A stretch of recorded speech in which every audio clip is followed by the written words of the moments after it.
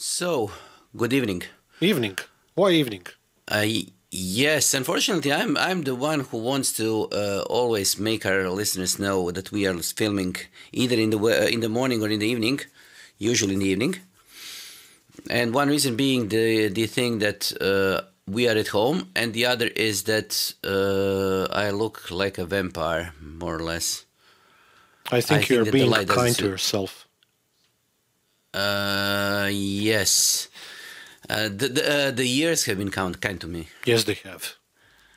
Yes, Yes, they have. so That's awesome.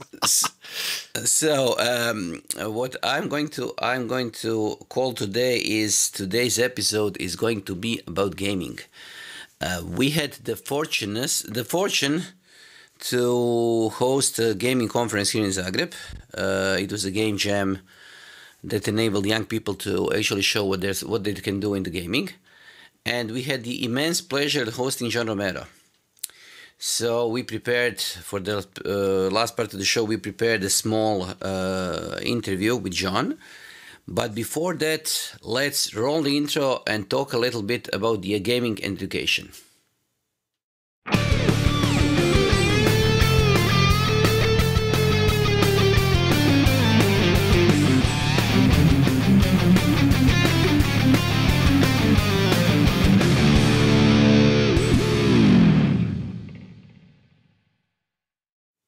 Okay.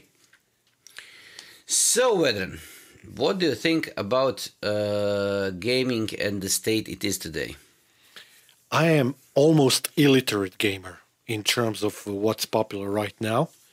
What has been popular for the past many, many years. The reason being a decision that I think we can also comment on a little bit later. I was thinking that we are going to do a little bit of sharing in terms of some of the games that maybe formed our, let's say, gaming experiences from early age onwards, or maybe from a certain point in life. And after that, I think that your gaming life is going to be much, much more rich than mine. And there's a fundamental reason for that, because for the most part, at a certain point in life, I just completely stopped gaming. So I think that as much as I like your intro to my to let's say my lack of knowledge of today's gaming and me knowing about gaming only from the stuff that I read in the papers, and I don't do that very often. I think that the star of today's show is going to be more you than me, because you're much more in tune with the gaming as it is today, partially because of the side job that you do with one of your clients, and partially because you're just, generally speaking, more informed and more involved in gaming as a person. But okay, I'm going to buy into this, and I'm just going to say that I was expecting something else, because gaming today is such a huge thing that I was expecting more the answer more in the lines of how the gaming today is basically too big for you and you are not completely into it just because of the sheer size of the industry. I don't think it's that. Because I'm looking at the gaming partially from inside, and that inside thing is because I work for a Crow team, and Crow team is one of the and is the oldest company that makes games in Croatia, but is also one of the major indie companies that create games on a world scale. And the thing that I have learned doing business with them is that I'm not a gamer. I'm just a DevOps guy there, making sure that the things work. And the other thing is that games are so immensely huge industry that you cannot state that you are a gamer unless you are actually investing a lot of time into playing different games, seeing different genres, and seeing different things. Because today when people say somebody is a gamer, they usually mean that he plays a single game or a couple of games all the time. I don't know, something on the console, something on the PC, whatever. And I think that the breadth or the how the industry is big is something that is completely escaping the people. The number of games that are released every day is in hundreds. The number of good games is also in thousands every year. It is whatever is your Notion? poison of choice. You can play real-time strategies. You can play horror games. You can play shooters.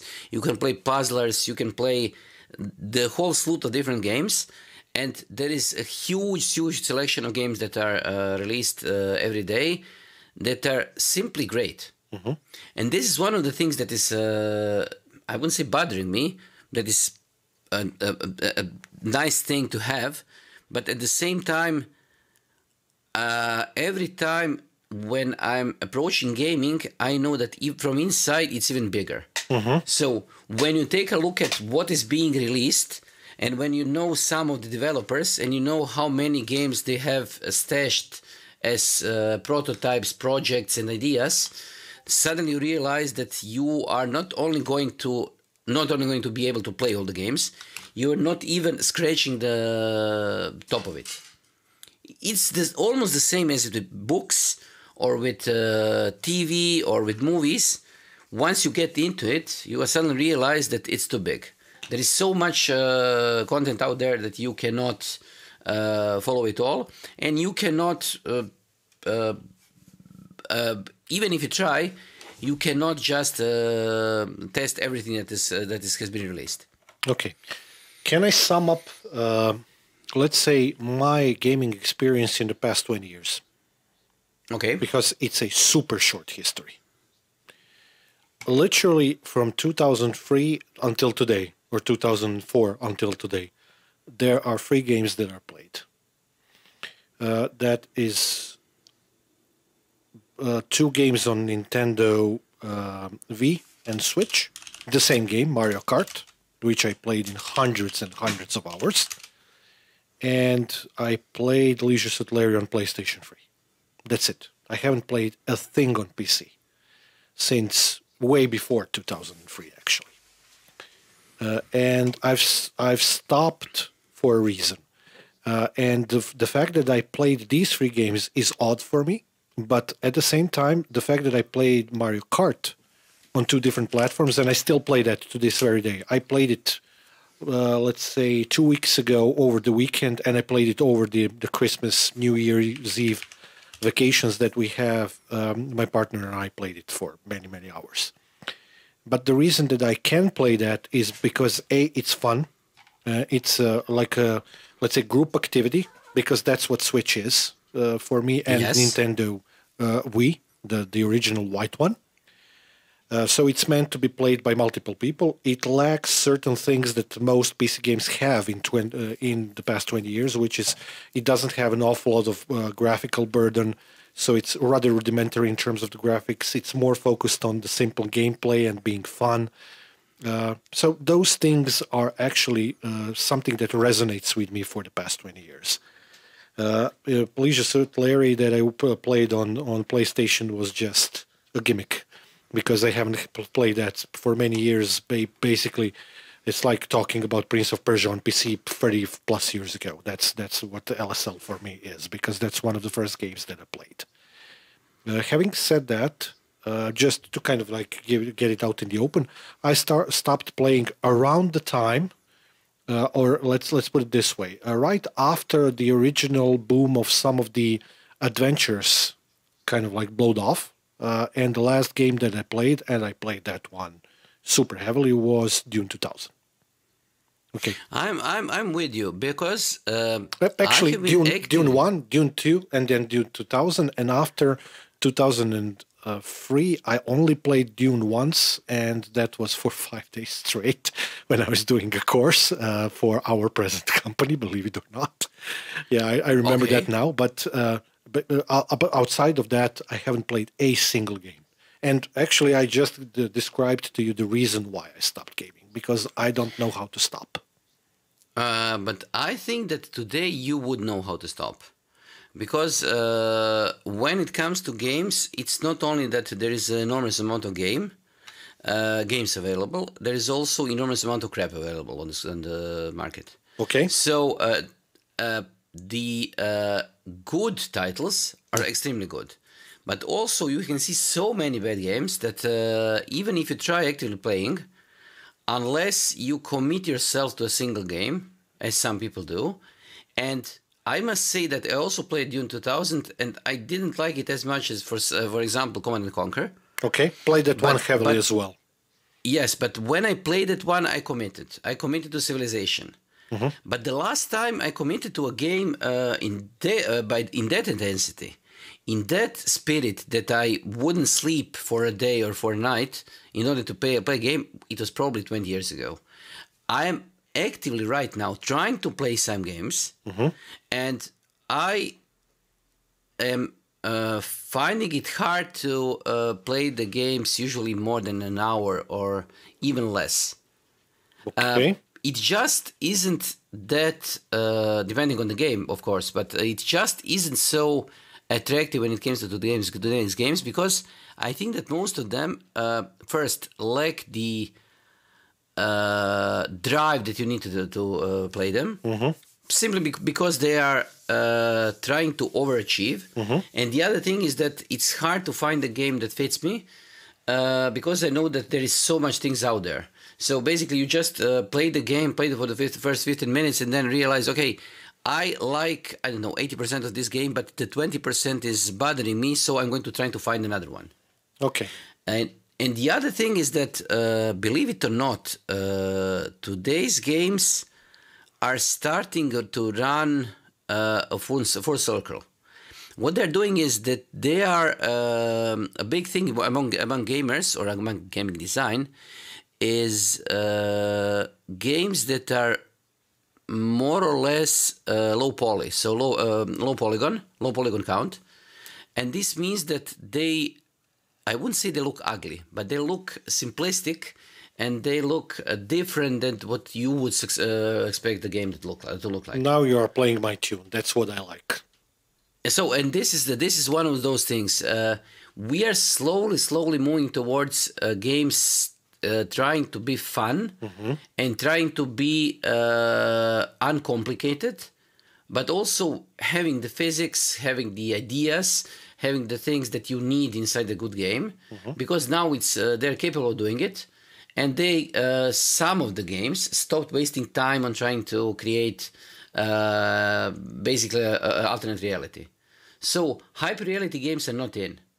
People don't like hyper reality games anymore. It's for me. It's not only that. If I can just interrupt you for a second, for me, I am a person who mostly likes to commit to a game. So that's the first thing. I mean, that's obvious because I had huge problems with gaming when both of us were in college, and real like crazy problems. And after that, I also realized that I have to control that. Hence the reason why I haven't played. But more to the point, most of the games that came out after Dune 2000 and Command and Conquer, for me, are just boring as hell. I don't like our first-person shooters. I don't like war games. I don't like any of that crap. For me as a person, the strategy-based approach of Dune and Command and Conquer is where my gaming, let's say, attention and focus is, and always will be. I'm going to just go into my Steam account and just check on what are the games that I currently played in the last 6 months or so. I have no Steam account. Okay, I have more than 300 games in my Steam account. So, apart from the games that I play with my kid, things like Lego, Marvel, whatever. Farming simulator, because for some reason as a young kid he loves tractors, and this is obviously a thing. So it has to be done, and it's much cheaper to buy virtual tractors than the real ones and the plastic ones. Oh, really? And so this is one of those things. I'm going to say the first game that I liked a lot was something called Beat Burner, and this is the game that probably you either hate or love. Because the idea of the game is that you have to create JavaScripts. you are scripting yourself into the game. So the game is a sort of hacking programming game where you have to create scripts in order to automate things. Hard pass. Okay. Then the next thing would be probably Transport Fever, where you create, of course, trains and boats and the infrastructure to push things from one place to the other. Shenzhen.io, which is also a programming game but in assembly. Mm-hmm. It has a simplified assembly in it, and it's a lot of fun if you are into IT. Then Battle Beat Remastered, which is a low poly shooter capable of 128 against 128 players per session on a single server. Mm-hmm. So it's an amazingly fast shooter. And that's it, other than something called Rail Route. And this is also a planning game where you just simply, you have a fixed train station or train depot with different tracks, and you have to automate them and make the trains run on time. I think that's your Steam library described in terms of 1/50th of how many games you have, but also your ROS personality comes out of that. Trains, stations, trains. Yes, but the idea is that my biggest problem is that once upon a time, a couple of years ago, I decided to get a subscription for Humble Bundles. Mm-hmm. So I get a lot of games from them, and I simply just install them, try them out, and then more or less either forget them or delete them. And this is just the thing. And the thing is that a lot of games are just like that for me. By a lot, I mean almost all of them. Okay. And I am, since I don't have the time, I like to do things that are not gaming. I would much prefer to play with, I don't know, AI and create a book, or try to create a book, than to play a game. And it's just one of those things where you just, I don't know, either I'm too old, or just my creative self is not ready to commit hours, because I feel like I'm wasting time that I could have wasted on something more creative. Okay. Yeah. I mean, just like you, I started at the era of the early, 8 or 16-bit computers. My first computer was an Amstrad CPC 464, and I did get a lot of mileage out of that. But that was way earlier in life. I was in primary school. And yes, you had time. Yeah, exactly that. Back then, I had some time because I was already heavily into sports, and I was in, primary musical school, so I didn't have all that much time as you might think. But still more than today, of course. That goes okay, without but saying. this is a different thing. This is different kind of time, because today you are also more inclined to do something creative, and you are trying to make your time count. Mm-hmm. When you're a kid, you go from place to place where you have to be. So for sports, music school, the school itself, and so on. But then you have some downtime that you are ready to waste on anything that can be game related. And this is normal. Now, as I said, the games are more of a job to me, because I'm much closer to the industry part of it. I know how the games are made, so it's almost the same thing as with sausages. Once you see how the sausage is made, you wouldn't probably eat it. So this is one of those things. And I also have the opportunity to talk to people who are making games, and I'm going to say that I got so much better experience out of meeting John Romero during the last couple of days, and talking to different people around the event that we hosted, than that I would get from playing games. Speaking of which, we need to go into that, but first we need to go backwards a little bit. Do you have anything else to add before we start with that part of the story? Because, we are in no rush. We can stretch this. No. I just want to go on with the story, because there are a couple of points that I want to make before we introduce John and the short interview that I did, because I was trying to make some points, and the points I was trying to make was okay. Let's start from the start. the event that we created, or that we helped organize, Yeah, that's was much the better. event that was meant to be something called a game jam. So the idea is basically that you are given as a team. It's mainly intended for the developing teams. They're given a theme, and then they need to create a game out of the theme. And this, they have, I think, 3 days, 3 whole days to work on the game. For some reason or the other, this is the only industry that always makes sure that the deadlines are 72 straight hours, 24 straight hours, 48 straight hours. And I haven't seen that in the other industries. For some reason, they think that people who are programming and who are creating games don't need to sleep. But okay, it's just the old me talking. I would be happy to do it if I were much older, much younger. On the other hand, it was amazing to see young people creating games. It was also amazing to see young people being interested in Doom. That was spectacularly interesting to me. It was interesting to see people who you wouldn't expect to be interested in Doom coming out shaking after they met John Romero, simply because they talked to him. So we had a colleague of ours say that he doesn't know who John Romero is. And I think that he still doesn't know who John Romero is, but the people who need to know. And this is one of those things where I'm completely against any advertising trying to make people believe in whatever. I'm just going to say that if you are into gaming, you need to know which people are also in the same industry with you, and then if you are dealing with them, you have to know how to talk to them, and you have to have the opportunity to meet them, because meeting him in person created an entirely different vision of how games are made for me. And the thing that I liked in the last 3 or 4 days, that which were exhausting, by the way, is that the feedback and the good energy came not only from him, but also from everybody involved.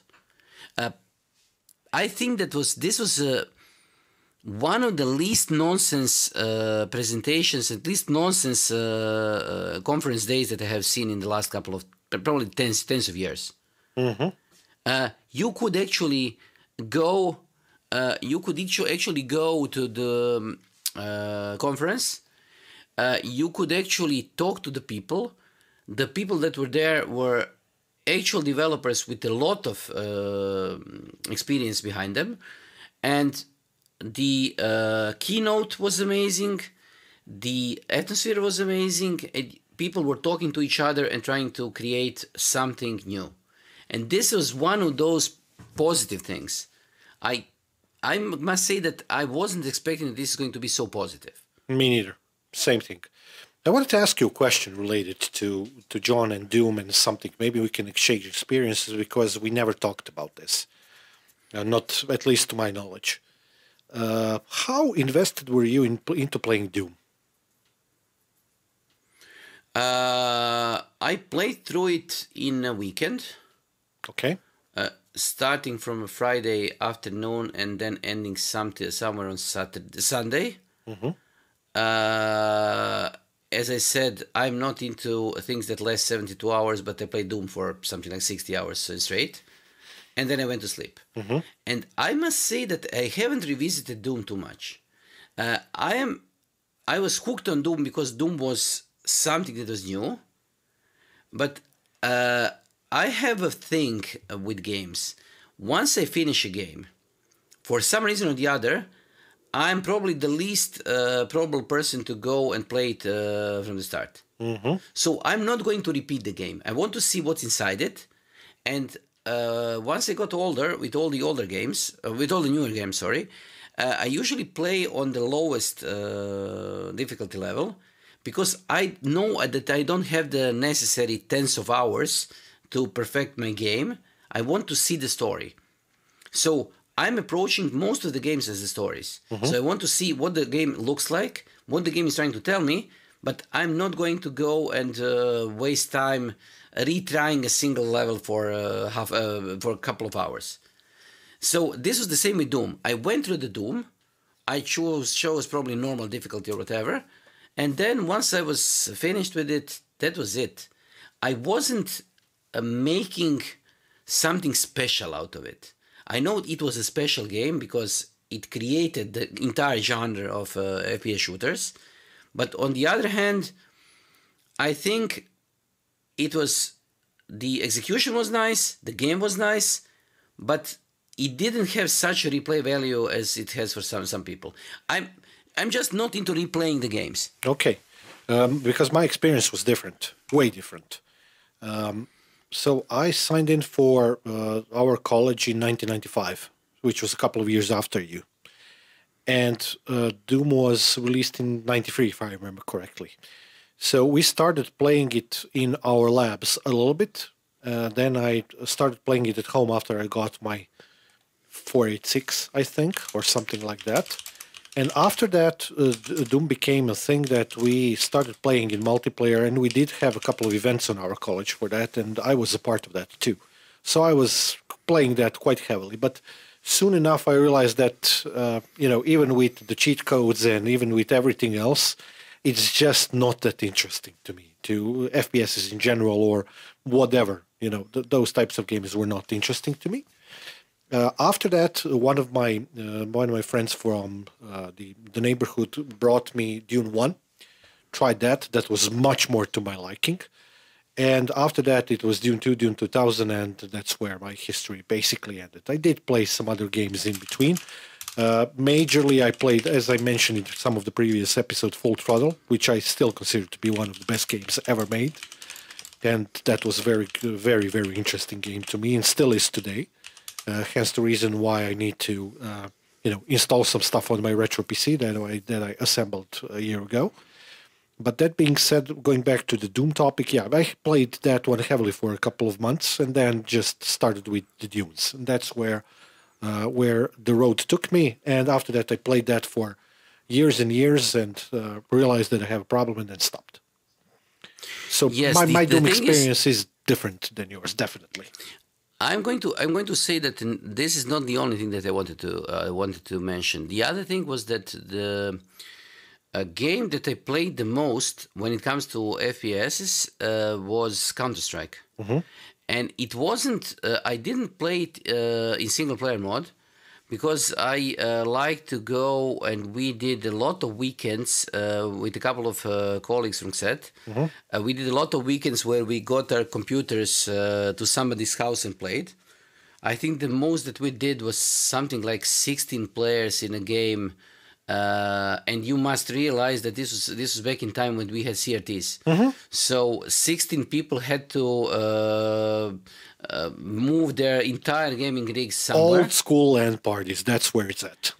Yes, and you had to create enough space for 16 people to create their desktops and everything else and plug them in and so on. But this was the most fun I got out of FPSs. First-person shooters are a thing for me when I play against people that I know. I'm not the guy who plays multiplayers on the internet, and for some reason, although I'm able to talk to people and create a relationship with people in the real life, I suck at creating a relationship in the games. I know a lot of people who met interesting people and are good friends with them, and they met them through different multiplayer games.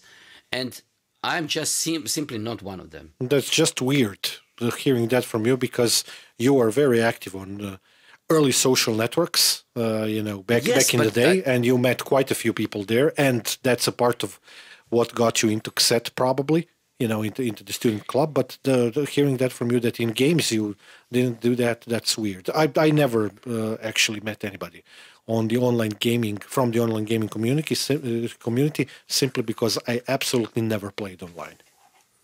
But I played online, but the thing was that, as I said, I wasn't ready to commit time, and the online communities, the things that you need to do, and the amount of time you need to lose to create yourself the start of the thing, is something that I wasn't ready to do. And out of this came the realization, or basically the result, that I don't have people who I played with. That usually is somebody, when you're talking to gamers, they have a special someone from whatever that they only met online, and they were playing, I don't know, a couple of 100 hours online with. I don't have any of those people. I just wasn't the person who was playing multiplayer games in that way. Okay. I liked playing games with the people I knew from real life, locally. And this is the strange thing. We had a network set up in the late 90s, start of the 2000s, using wireless and I would say not strictly completely legal installations across the entire city. We were able to play the games, and we didn't play the games. So when we wanted to create a LAN party, we would go to a single place and create a LAN party there. It was just a social thing. It wasn't that we wanted to play games. We wanted to meet. And the social part was also part of it. So I wouldn't say that Doom or Counter-Strike or any of the other games back in the days made too much sense for me as a way of meeting people. I wasn't hooked up to replay the games. So this creates a thing that for me that I don't have that necessary, let's call it addiction to games. I'm less inclined to get addicted to any of the games unless that game is Civilization. I think that just like me. For me, it's Dune or Full Throttle or even Tetris was very highly addictive to me. I got Civilization installed a couple of years ago, and then I installed it sometime. Let's call it like 10 o'clock in the evening, and I said, okay, I'm going to get it because it was on a discount, and I got I don't know, Civilization 4 or whatever, and what happened was that I realized that it was 4 o'clock in the morning after, I don't know, 6 turns of the game. And then I just turned it off and didn't go back. Because I realized that I'm not going to be able to control it, and I don't have the time to do it. I simply now don't have the time to do it. I want to be with my kid. I want to be with people around me. I would pretty much like to go for a coffee with you than to play a game at home. Agreed. And this is one of those things. But at the same time, people who create games amaze me. Yeah, same. Because I so much like the optimism, the enthusiasm, the idea that they are going to create something new, although 97% of the game completely fail. And when it comes to when you see the results on the Steam, it's so difficult to make a living out of creating games. Can I interject with a word of wisdom for you? Or word of lack of wisdom, whatever you want to call it. Oh, so the Oracle, yes? Yeah, the Oracle, right. We are not in Matrix movie. What you like is the child part of the story. That's it. Probably yes. And that's probably yes. That's awesome. And this is the thing. I am impressed with people who are able to create games. I wasn't a big fan of John when he came to Zagreb, because I was a fan of his work. But I wasn't such a big fan. But after I met him, yeah, that's changed. I'm now a fan because he's such an enormously nice, open, intelligent guy who does his job well, who knows what he's doing, and who has the work ethics of somebody who is completely out of this world.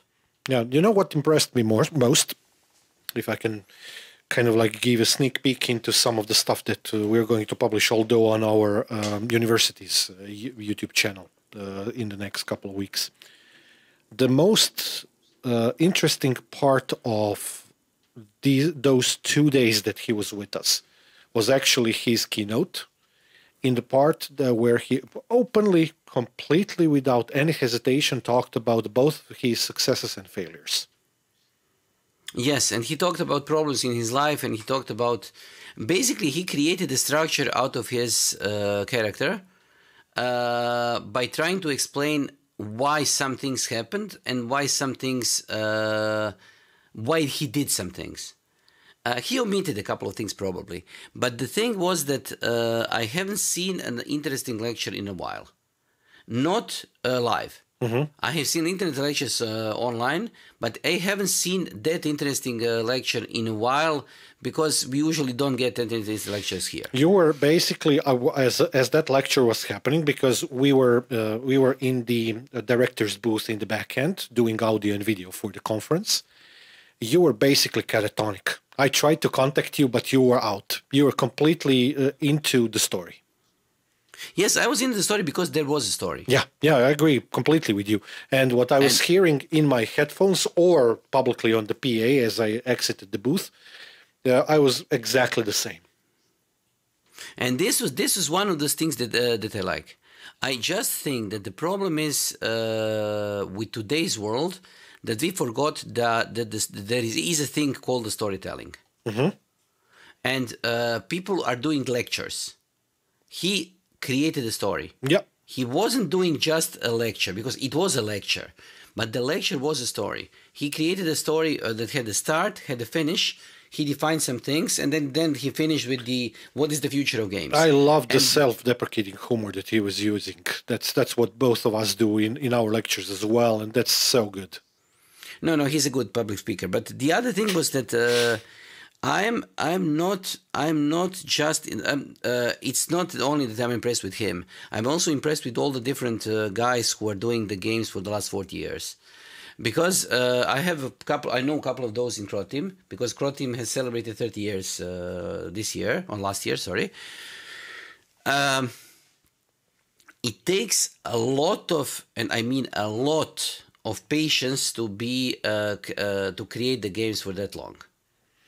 40 years, yeah, and 1993 it was Doom 30 anniversary last year as well. Yes. Yeah. Yes, this was the reason. But the thing was that it takes a lot of dedication and hard work to do it for 30 years, because as they say now, it's somebody was talking about how much time they're going to have before they are going to go to retirement, and they say something like 4 projects. Basically, a project is a couple of years. So it takes a lot of dedication to work on something for 2 or 3 years and then to have it flop. And this is the reason why John said that he's doing at least 2 games at a time.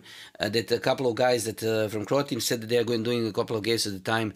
I know that a couple of guys from Croteam are actually creating their own games, not only 1 but 2 games at the time at home, together with the game that they're creating in the company. So this is just the thing that is different when it comes to gaming. I cannot imagine somebody working in, I don't know, marketing, creating another business plan or another marketing strategy for different projects while at home. Yeah. Actually, to the point, we have to get the guys from Croteam on our podcast as well. No, I don't see that this is going to be a problem. Yeah, we need to have a chat with them and the big one, or multiple big ones. They're a very interesting bunch of characters, especially when we were having our brunch, lunch, dinner, something with them and John. It was an enjoyable sight to see a bunch of geeks geeking out without any reservation. Yes, but you would need to create an environment for them. Because it takes a while. We need a couple of logs in the fire, warm tea, and so on, because we are old after all. So green screen technology can do a lot of things. Yes, but on the other hand, let's talk about the event itself. Yeah. Because the thing that I wanted to see, and the thing that okay, the event itself was advertised as both Game Jam and having John Romero as a Doom guy, but the thing that connected those two things was education. And what I was asking when I was talking to John was I was talking to him about what it takes to educate somebody to be able to create games. And the thing that I'm going to mention before we play the interview is going to be that I was surprised when he was talking about having to hyper specialize. And this is one of those things where European style of education and American style of education completely are completely different. Yep. Here, what we are doing is we are moving towards trying to create a complete engineer, let's call it engineer, a person who is able to create the game by himself, but he needs to know physics, mathematics, programming languages, I don't know, graphics, audio, and so on and so on and so on. And then we more or less overdo it in width, and then we create a shallow pool of knowledge that they can pull from when they're trying to create a game. He's a proponent of somebody who is hyper specialized. So, for example, he said that if you want to create a gaming programmer, you are trying to create a coder, and he needs to know all the languages that are used today in the coding computer games. Okay. But he doesn't need to know anything about graphics. And this is one of those things, because basically what he's saying is that you need to educate people to be hyper specialized, and then let them get all the different things that they need in order to create their own game along the way. So not waste time on formal education, do the formal education in the things that they actually need, and then just leave them on the market. And I think this is a interesting look at what education should look like. Because you don't usually, when you are trying to explain to somebody what he's going to learn at the university, at the high school, or whatever he's going into, you are trying to say you are going to be completely prepared for the industry that you are learning for. And this one says, okay, I'm not going to prepare you for the entire industry. I'm going to give you enough information and enough knowledge to be able to work yourself in just part of the industry, and then you need to actually do a lot of learning afterwards. I don't think that the education that we are getting today is much different than that. And I don't think it's a bad thing, by the way. You learn a lot, but the university is in no way going to shape you in one specific direction. Nor it should. But all universities are trying to do it. No. And this is one of the big errors that they're doing. They're not. When I finished my university, I was a functional less than engineer while having a engineering diploma. I didn't know how to connect cables, or I wouldn't know if I didn't do it myself for network or for power or for whatever. I learned all of that on my own afterwards. It gave me a broad knowledge about everything, mathematics, physics, electrical engineering, computer science, whatever, so that I can let's say, choose from a plate of different types of food and select what I like.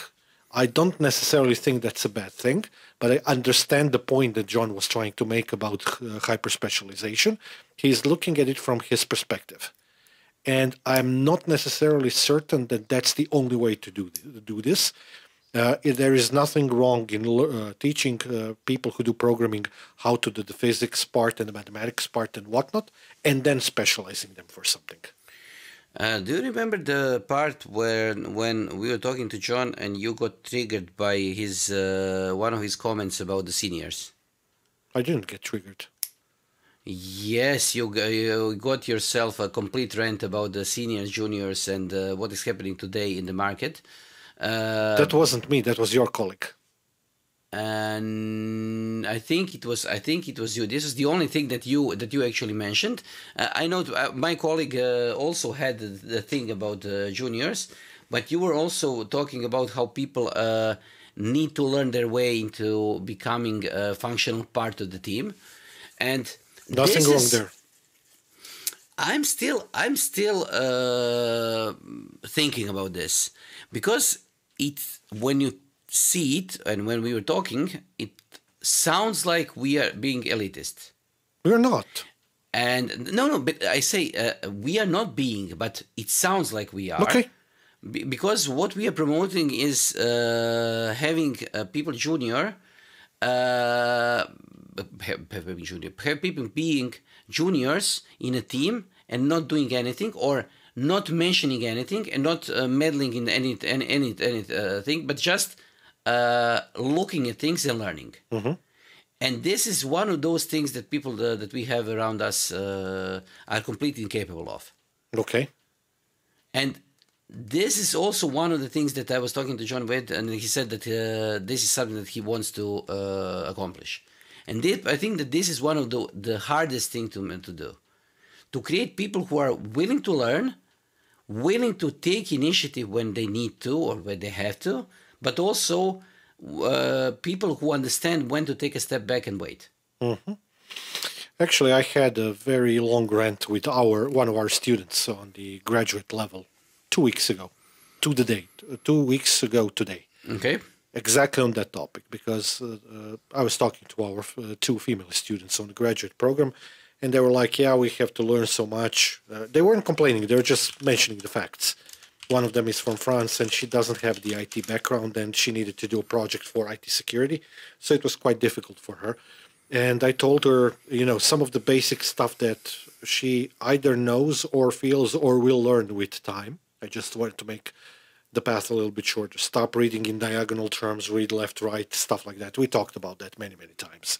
But more to the point, I tried to explain to them that one of the fundamental mistakes that young people make when they're trying to learn is that they're constantly trying to speed up, which is exactly the opposite of what should be done. You should actually feel comfortable that you don't know something and not lose sleep over that, because that's the starting point from which you can actually learn something. And after that, you need to go slow. And this is the mistake that a lot of young people do. They try to speed up through the process and never gain any kind of permanent value from the stuff that that is good for them to learn when in college Yes. and in life in general. Yes, I think that I think this is the direct result of what the community or the society in general is trying to push as the ideal of learning. Mm-hmm. They are trying to push all the people to finish the university. So they are trying to make a speed run through the educational institutions without thinking about why they need it. So once they come to the university, they should be able or they should be prepared to start learning the skills that they need for the rest of their lives. Mm-hmm. And some of them, instead of it, they are just trying to speed run to the university because they want to finish it. Mm-hmm. They don't make any concessions in order to learn something. They're just trying to just finish all the subjects, get the graduation done, and that's it. Mm-hmm. And then once they are on the market, they start to realize, okay, wait, I needed this thing that I had, that I could have learned at the university, but they just went through it. Yeah. And this is the thing that I don't know if it's endemic for our part of the world, or is it a global thing? It's a global thing. But I sometimes think that people are just trying to overdo the formal part of the education just by not paying any attention and just ticking all the boxes. A, B, laser beam. I told you that story many, many times over, and I still think it's a mistake. Yes, I know. And the thing is that you are not only making a mistake, but you're also making a 5-year mistake. Yeah, because And the this stuff that is, you could have learned, you're going to have to relearn afterwards, and it's going to be more difficult. yes, because you are going to A, get older, and B, you're going to waste enormous amount of time trying to learn things that you actually don't need. Hmm. For example, quantum mechanics for our field is a little bit out of our leagues, and yet we had No, to learn quantum it. computing is coming. We need that. Yes, okay, you do that. I'm going to just sit and wait. Yeah. Okay, I just want to finish this part of the podcast, and let the rest of it be the pre-recorded interview that we have. The only thing that I also talked about, and I want to hear your feelings about, because this is just the feelings things. It's not that we can change something. Is do you think that the games today have become less, I wouldn't say intelligent, but less innovative? Are you seeing, from your perspective, are you seeing less of the games that are creative and the more of the less of the games that are creative and the more of the games that are just repetitive things like, I don't know, Call of Duty or Medal of Honor, whatever? Yeah, and in multiple different ways. I mean, just because I'm not gaming doesn't mean that I'm not noticing the games all around me.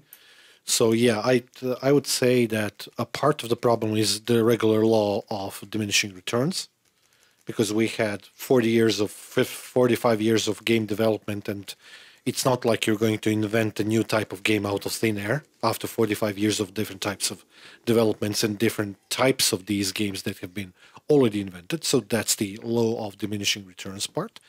Second part, most definitely, a lot of people are way more creative than education allows them to be, which means that their creativity long term is hindered by lack of education in the field of their creativeness, which at the end of the day means that a part of that definitely reflects on the games.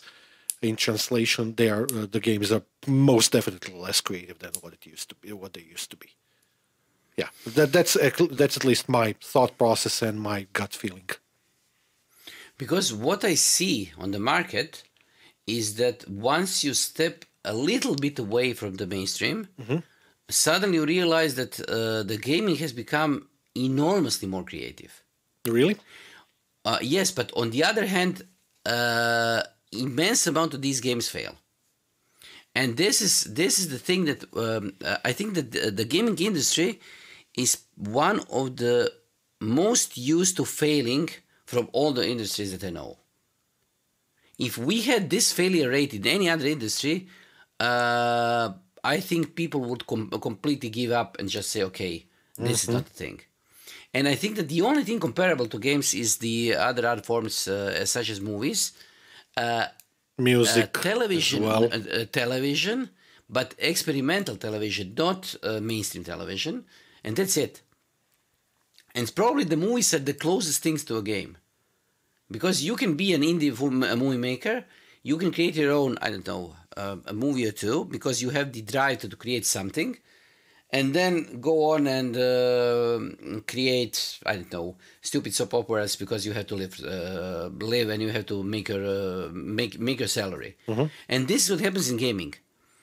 People come to the market, create a game because they want to, and then they go on and become a successful, I don't know, level designer with a huge company and just do the slave work from day to day, designing something. That's a part of the bigger game. And here's my problem with your last sentence. I'm not pointing that sentence or my problem directly at you. It's the structure of the sentence that I'm heavily annoyed by, not because you said it, but because I have recent experience with something similar, actually, from the past couple of days. So, as you know, I'm in the studio and doing some production work for finishing up my first album. And the friend that I do this with, so he is a mixing engineer I'm producing, has another colleague that's doing some work for him. They do a lot of voiceover stuff for the movies, for the series, especially for cartoons. And Yes. the guy that comes there and does the work on the cartoons right now, at least this week and last week, He's way younger than we are, at least 20 years younger. So he's still in his 20s, I'd say. And yes, yesterday he started complaining. What's up? I think I'm allergic to people complaining. Yeah, sure. Yeah, you being the ringleader. Yes. Actually, he was complaining. You should see how this looks when you have to do 5 cartoons in a row. He's doing basically. He has pre-recorded voiceovers and the SFX and the music and everything for Scooby in one of the local languages, and he needs to do video editing, video montage of that. So stubs, basically. Okay. Basically, he's looking at Scooby-Doo for hours on end, and I was like, "You don't even know what work is, dude. If I could switch my place with you and do the stuff that you do, I would be perfectly happy because that's so much fun." And Yes, I also talked to him about our, let's say, yours and mine experiences of doing video editing, recording video for classes, intros, outros, the transitions, the audio editing part, the export, the this, the that. And I told him I have like thousands of hours of work in that. So yeah, I know the process. And he didn't know that, so it ended up being a funny situation. We had a good laugh about that. But actually, that's one of the things. A lot of the times, people do not realize how rewarding it is to work in these sorts of creative industries. The work is way less stressful than many other types of work. I mean, compare that to an oil rig worker or something like that. There is no comparison. And I know I'm being stupid with that comparison, but still. And at the end of the day, the lack of creativity that I was talking about earlier is a sign of a larger symptom in our society, which is that a lot of these creative types of work have been heavily left behind by the money, and generally speaking, is just about money. Let's say, let's stop there. And the fact of the matter is, without these creative industries, gaming being a part of that as well, a huge part of it, I don't think that there can be a lot of societal progress. That's my opinion. Yes, this is one of those things because you have to have people who are extremely intelligent, extremely creative. They need to create stuff, and they need to be able to make mistakes. Mm-hmm. They need to be able to make enormous amounts of mistakes because they're going to do it, because there is no universal truth when it comes to art, and you need to pay them so they can actually live. Yeah, there you go, copy pasting yourself from our first, second, third, fourth episode. We discussed this. I'm completely with you. You're correct. And this is the thing. This is the thing that we have a problem with, and probably this is the reason why the industry itself, when it comes to gaming, is not as fun as it could be. Mm-hmm. But on the other hand, as I said, as you said, it's all about the money. So, having said all that, let's go into the studio for a short interview with John. And this has been that IT show for this week. We're going to see you next week, unfortunately, with much less fanfare and pomp, and we are going to just be the poor two of us doing another thing. And I think that I am prepared to announce, because I need to do the pre-announcing in order to make Marcel finish it. Mm-hmm. I think that we are going to do the 6502 second episode and try to talk about what 6502 means for me and what it means to for learning, education in general, because you don't know that. On the fringes of talking about games, I was talking to a lot of people what we are doing, and when I mentioned 6002, I had quite a few different and very interesting conversations with people. Why do we do it? Mm-hmm. Because, for example, one of my colleagues is completely up for making people learn Intel's x86 assembly first. He said that this should be done. And I said that he's completely insane, basically. Yes, I agree with you. He's completely insane. And you can call him in an episode. I'm going to tell that straight to his face. Yes, he doesn't have a problem with this because he has been living in x86 and then 64 assembly for the last 30 years or so. and he is what he is. He's just a guy who doing the assembly. Maybe in the next couple of years he's going to start learning ARM assembly. Yes. Oh, okay. Now let's go to the interview with John and see you next week. Yeah. Bye. Thank you. Bye.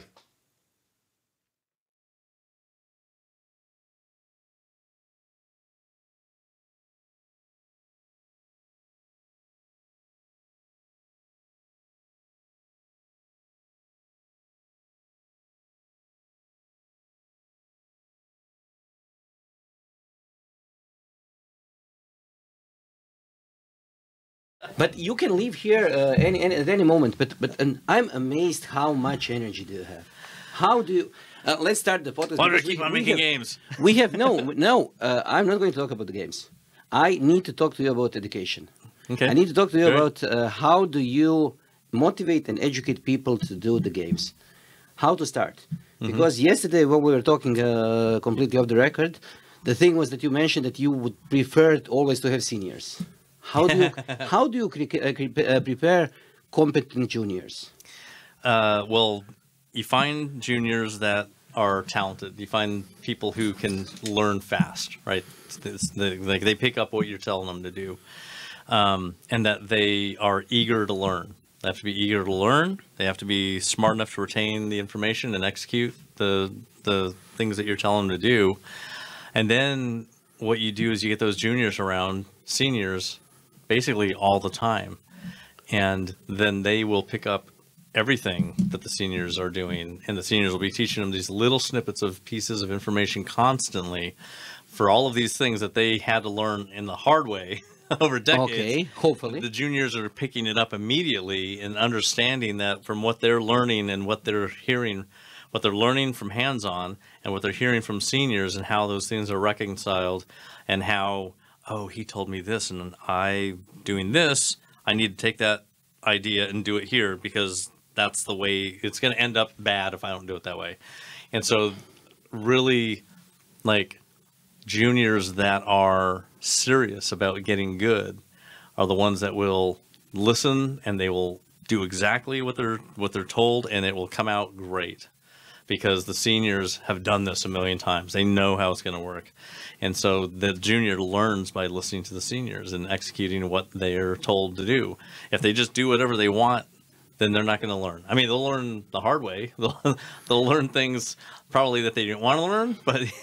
Yes, but the thing is that you want to stop juniors from getting into the way the game is flowing, basically, because in order to create a game, as we were talking with Davor, in order to create a game, you need to be in it. You need to be in the flow of the game, because you need to understand the game and integrate. So you need basically have the juniors that are going to be both observers and execution or / operators that are going to do the things that they need to do without interrupting the flow of the team. That's the thing that I'm completely failing how to understand how to motivate and create people that are able to do this. You got to let people make the gameplay, right? The thing that makes the game. They need to be part of that, because that's the thing that gets them all excited. When they see something on the screen that they made and that thing is cool, that makes them want to keep on doing it. You know, if they're always outside of that, then they don't feel like they're effective and that they actually have a voice in the game, or that they're doing what they wanted to do. Like, what does everybody want to do when they're going to program a game? They want to make the game happen, right? They don't want to, like, some people might be like, I just want the right tools for people to use to make the game, right? Some people might be like that, but the people that usually get into games want to make the game happen. And the more you can get them on the core, if they can be in the core loop developing that thing, then they're in the game, they're in the flow, they're making it happen. And you can switch people out and get new people in the core and learning about the core, and they can all learn how the game's heartbeat works, right? So basically what you're doing, you are creating a reactor, and then you are radiating to people and creating new exactly basic new isotopes that are going to create other games. Yeah, because they need to be in the center. You're charging them. You're giving electrons to them. Yeah, they go in there and they circle it, and then they can come out, right? So they're part of that system. Yes. The other thing is, during the talk, you mentioned driven to ship. Yeah. Is it better to be driven to ship when creating the games, or being driven to build?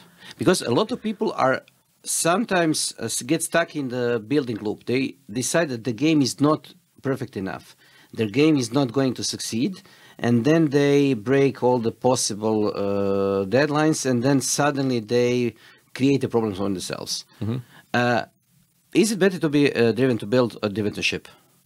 And where is the border between those two? The funny thing is that like that kind of thinking, the perfectionist thinking, where it's not good enough to release, was only really valid until the late 90s maybe, where people were not online. There wasn't an online, and games, when you shipped them, that was it. That was the end of. There were no updates. Like you put a game out, and that was it. It's on a cartridge. It was in the cartridge, yes. Right. Yes, it's on a cartridge. It's on some kind of media, or even back in the days of Doom, when somebody got the game, for a lot of people that was it. They didn't. You had to hunt for patches. Yes, because they got the disc. They're not fed. This floppy, and that was it. Yeah, or you weren't told by id Software that there was a new version of Doom. You had to hear about it or go looking for it to see if one existed.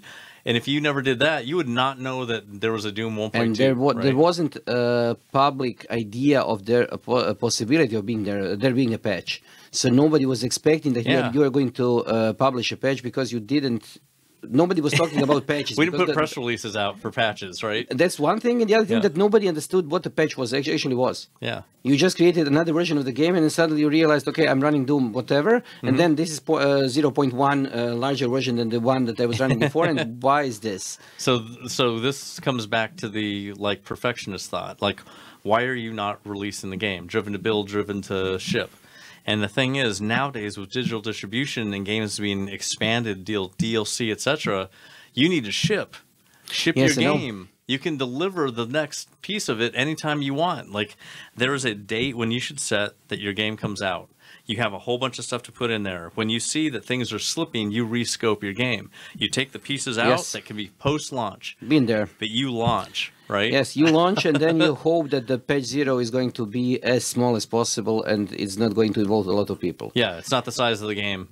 Patch 0. It's the entire game again. Yes, the entire game again. But okay, we have seen that in the operating systems theater. Yeah. I have seen patches that Microsoft did that the entire installation was basically inside the patch. Yeah, there's games like that. Yes, I know, because this is one of those things that you cannot, sometimes you cannot fight against, because you are rescoping so many things that at the same time you are basically redesigning part of the flow of the game or part of the gameplay or whatever, and then trying to keep up with the game itself once you post-release or once you ship.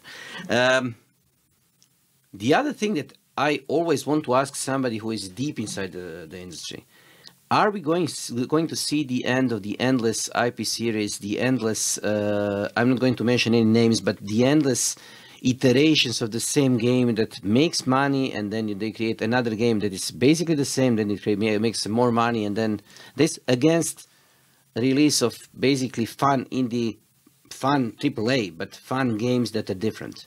Well, the only reason why they keep on doing that is because people buy it. Yes, I know. The money. Right? Well, people want it. It's the soaps. Right? Yeah, they want it. They want the next FIFA, right? They want the next Madden. And so people are buying it. That says, hey, we should make more of that for them, right? It doesn't stop indies from making games. This school's graduating how many more people? Every single cohort into the world to make more shit, right? They're going to make more games. There's more games to be made. It's not like we are now making Madden again, like stack that person onto the Madden team. Like, these people are going out and they're probably going to make their own stuff. And these are new games, brand new things that did not belong to a corporate entity trying to monetize a property that's been around for 20 years.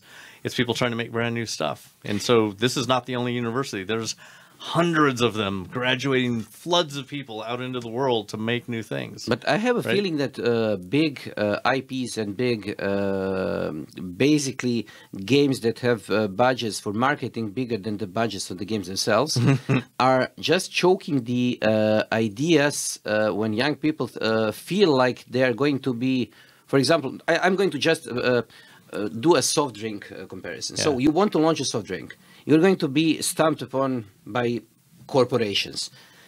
Those kind of feelings are some of the feelings that I have seen in the students that we had, who are afraid to go to the market. They are afraid to ship, because they think that either the idea is not worthy, or that they're going to be trumped on the market, so there is no way that they're going to succeed, so they don't even try. How do you stop this? How do you make people believe in their own games? Well, first of all, not everybody who learns how to make games is a game designer. So if they're a programmer and they want to program games, if they have no ideas for games, no problem. There are so many teams out there that need coders who do not have ideas about games. They know how to code, and they need those people, right? They don't need a programmer coming on the team trying to change the design of the game.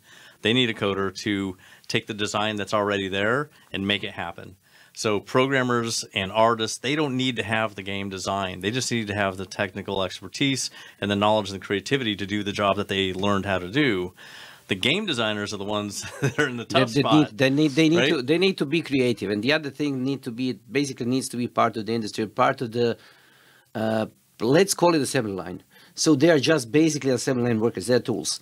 But on the other hand, they need to be enabled to contribute as if to feel that they are part of the game. Yeah, absolutely. Otherwise, they are not motivated now, because people don't understand how tough the industry is. Yeah.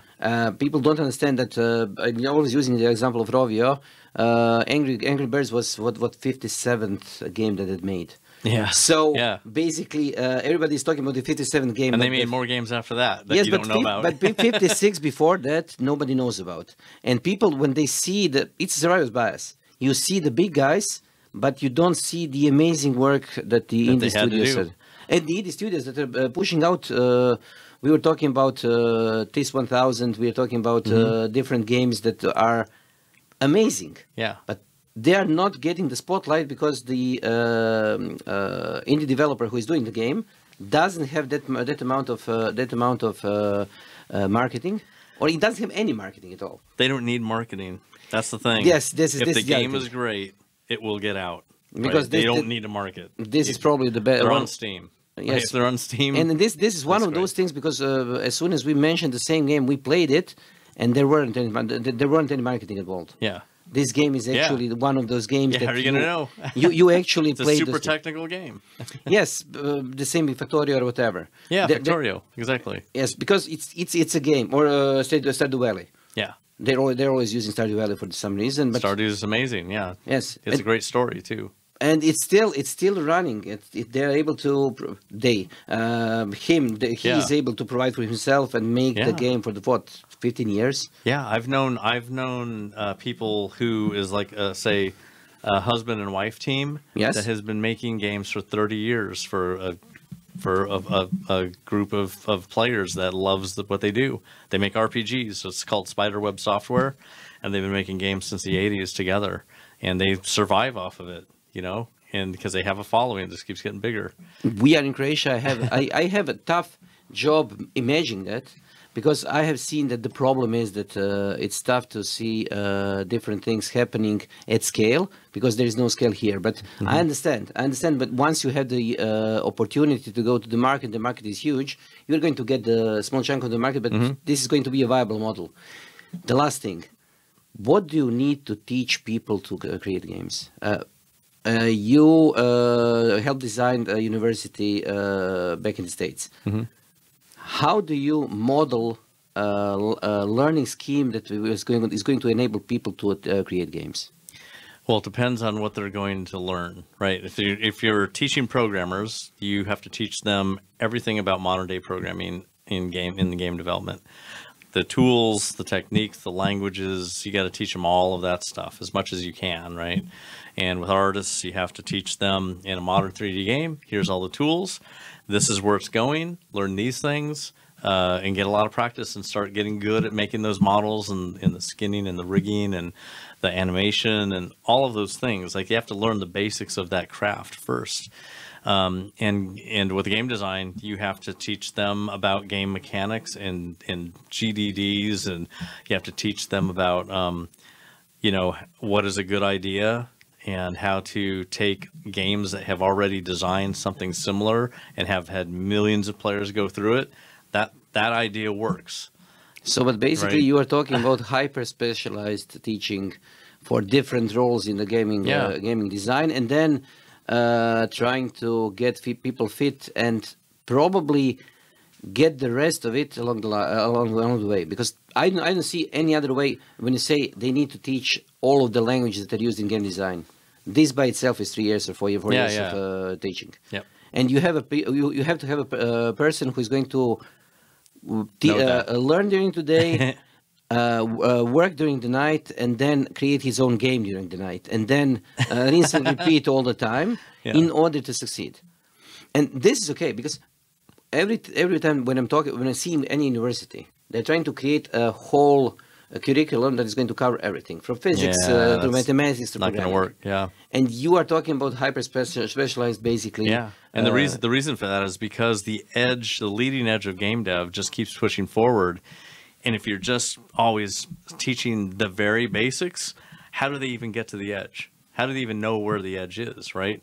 It's like normal learning in science, right? How do the leading edge of physics is so far beyond anything that is taught in university, right? How do you get there when every day the leading edge of humanity's knowledge keeps going beyond anything that anyone's going to get close to, right? You have to get them through a lot of that stuff faster to get to the part that's interesting. Otherwise, they're not going to get interested. They're going to leave, right? So you got to get them excited, and they have to get to a point where they know how to learn on their own and where it's going, and then teach them, like, here's where we're at in physics. This is the edge of what we understand in quantum mechanics and quantum memory systems and quantum computing and how we're building chips and how everything is changing. Memristors, you name it, all the cool new technologies. You got to get people to be curious about that stuff and know where the edge is and where we're at on the future of what we're doing, and point them over there. Like, you want to be there, you need to understand all of this stuff before you can understand that stuff. Those steps need to be followed, right? Thank you. They're warning me. Okay. Because they're learning. Look down there is warning me that this is the last time we have. All right. This has been an amazing couple of Thank days, you. and meeting you. Thank you, and keep being a ball of energy.